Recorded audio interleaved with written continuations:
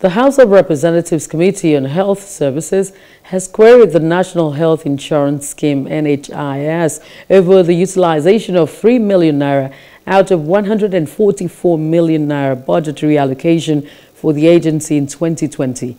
The Honorable Tanko Sonunu-led committee made the disclosure in Abuja during a budget defense session with the NHIS.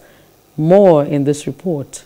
The committee expressed surprise that despite not meeting the projected demand of the agency due to cash crunch by the government, the NHIS still did not utilize 3 million naira out of the 144 budgetary allocation released for 2020. Members questioned the rationale behind the unused 3 million, why it was not utilized and where it is right now.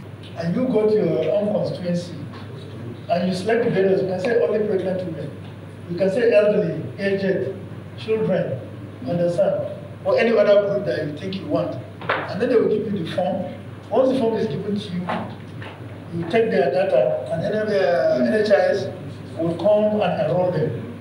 Give them their ID card and you begin to enjoy the services. 3 million is supposed to be, and why it is not utilized. Please, let's get it by Monday. In his response, the Executive Secretary, Professor Mohammed Sambo, says the unutilized fund was rolled over to the 2021 budget to help fund some proposed critical projects. He went further to explain that out of the over 740 million naira appropriated for 2021, over 400 million naira has been utilized so far. But this initiative gift that has been introduced is a platform that can bring individuals, it can bring family, it can bring people from various groups, it can bring people even from diaspora, it can facilitate philanthropists to come and pay premium on behalf of the people in their communities. And this program is also, the constituency project for health insurance is also tagged along this gift sheet, where members of the National Assembly can put some funds in the National Health Insurance Scheme with a view to covering the people in their own communities. So this is a platform, we will call it a master stroke, that will bring about a total coverage of Nigerian population.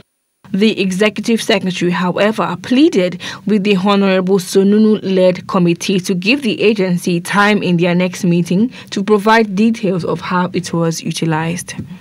Hello, hope you enjoyed the news. Please do subscribe to our YouTube channel and don't forget to hit the notification button so you get notified about fresh news updates.